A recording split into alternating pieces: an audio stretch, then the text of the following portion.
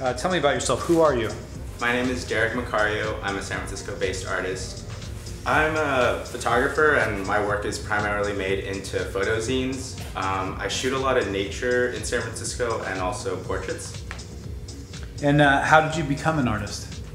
I started doing photography in high school and then kind of gradually focused into the kind of work that I make now and went to college doing photography as well. What's the hardest part about being an artist? I think one of the hardest parts is just continuing to make new work that you care about. And can you tell me about the piece that you brought for the show?